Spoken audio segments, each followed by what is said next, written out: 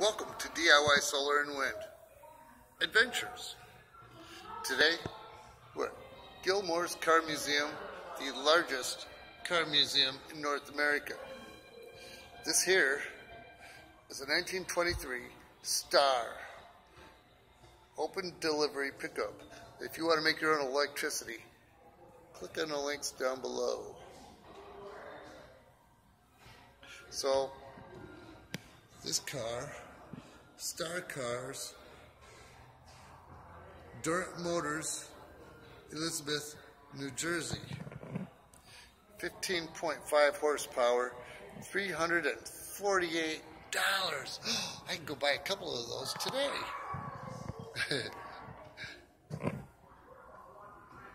Look at the side panels. Fold out a little bit. Not much there. Bare bones. Oh, wide open. In the wintertime, this would be freezing.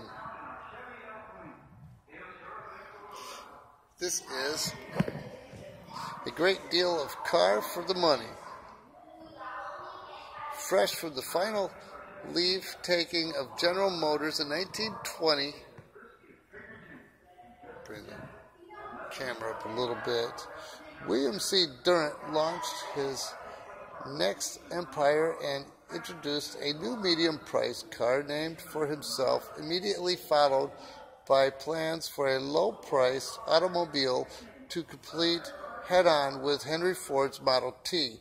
This was the Star, introduced by Durant Motors Incorporated in the early spring 1922 to move into quality production quickly. Durant outbid Walker P. Chrysler for the huge factory in Elizabeth, New Jersey, which the Willys Corporation sent to the auction block, while the Elizabeth factory remained its principal home. Durant's Star cars and trucks were also manufactured in his Long Island City plant and other Durant factories in Lansing, Michigan, Oakland, California, and Toronto, Ontario.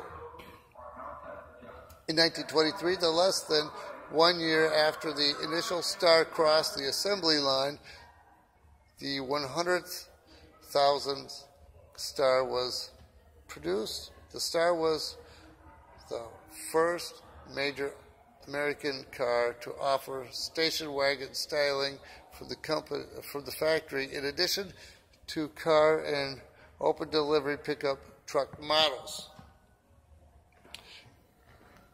And that makes it amazing.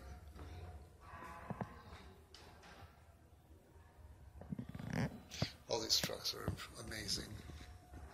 Have a nice sunny day.